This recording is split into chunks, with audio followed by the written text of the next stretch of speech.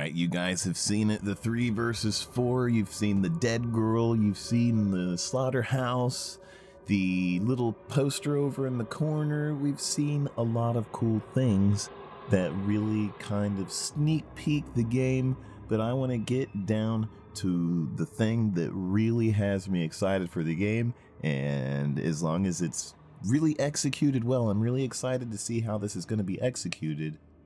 The stealth gameplay. Many of you have heard me just go over and over and over again on all these asymmetrical games. Some have got it kind of right. Hide or Die got really close, but they had other things that were just really bad about the game, and it ruined what they had going with the stealth mechanics. But that's it. The stealth gameplay, I think, is going to be an important thing, an important ingredient toward getting the tension and the adrenaline rush that you want to feel in a horror asymmetrical game with friends, you know? So the objective is to get as close to a horror movie the way you used to feel maybe as a kid, or even as an adult when you find a good horror movie that somebody's executed really well these days. It's getting harder and harder. Matt Sacha went over this briefly on Reddit, and now they've posted an official post on their website blog describing a little bit more of the stealth.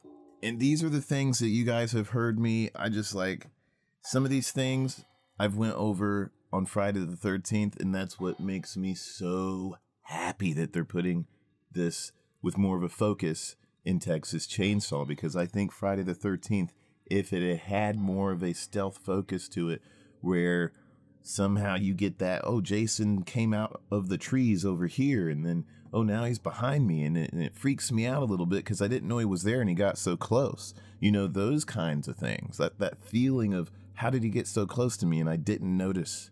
But you can't really do that in Friday the 13th because you can just use abilities that negate those feelings, I feel. So we got the team over here. They wrote their blog. You know, they say there's a distinct sense of cat and mouse in the Texas Chainsaw Massacre. Moments of tension abruptly ending with a clash of action, followed by, if the victim is crafty enough, a return to the relative safety of being on the edge of another clash, having broken line of sight, struggling to choke down heavy breaths within a hiding place as a family member lurks in the next room, undoing all you have done to get away. I like the little bit of story writing there. It's a pretty common concept in horror. Build tension and release it. This is so important. But the uncommon is found in how you build it and how you release it. This is very true. I'll let you guys kind of go through and read a lot of this. Basically, you can tell that they've tested the game. They've been testing this game a lot, right? They want people to go in and they're seeing over and over how people hide. Are the hiding places working? Are there moments where, you know, big moments in a lot of games I played, especially, you know, DBD and Hide or Die probably being the biggest, is when you're in a corner, you're in the shadows, right? You're hiding, you're not moving. This happens a lot.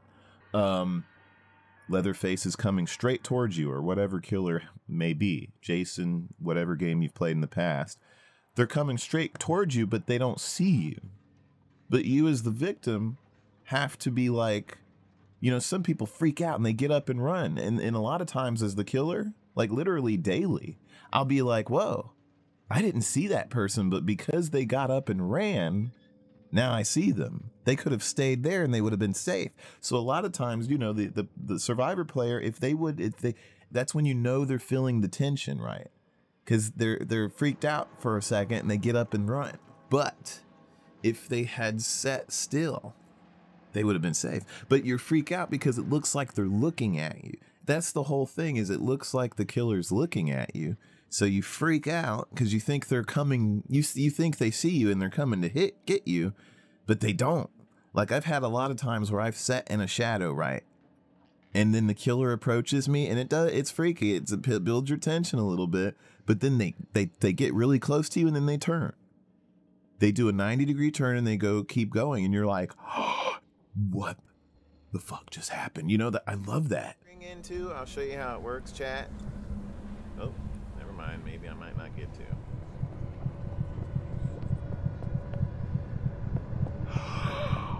What the fuck?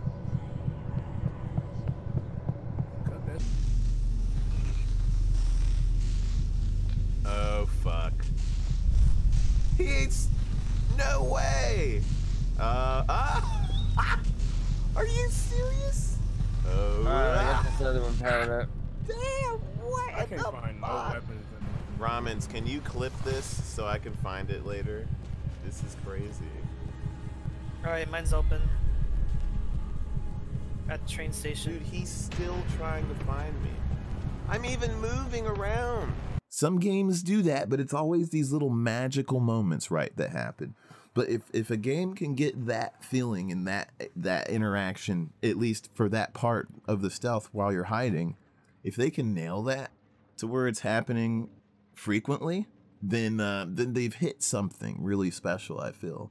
And then the chases, they haven't really talked too much. They kind of hinted at what happens after that point. You know, they're just talking about the first part is when you're getting found, you know, you're getting hunted. That's the first phase, the hunt. And then the second phase is when you get found. That little space between in the middle, what happens? Does the survivor retaliate? No, yes. And then after that little middle part, the chase happens. Is he gonna catch you? Can you re-hide again? All that good stuff. I can't wait to see what they're doing with this. I'm excited. This blows me away that they're heading in that direction. So they've won me back over with the stealth talk. Like I'm very excited for that. Evil Dead, the game, has also been putting out their pre-orders. They haven't really shown any gameplay though, like actual match gameplay, and I'm concerned for that. So I'm not pre-ordering anything Evil Dead until they show some stuff, you know. But anyway, outside of that, Texas Chainsaw. I like it. You guys, thanks for watching. I'll be covering Evil Dead and the Texas Chainsaw Massacre as time goes on. We also have a multiplayer group over on my Twitch, a home for people to play multiplayer games. I'm calling it the Multiplayer Zone on my Discord. Join the Discord, place to talk to everybody, get to know everybody better. We're starting a cool family over there. We're going to be playing Evil Dead and Texas Chainsaw like crazy. So if you're interested in that, follow the Twitch. If you're interested in more content, Evil Dead and Texas Chainsaw, hit that bell, hit the subscribe, and I will see you guys next time. Have a good one. Bye-bye.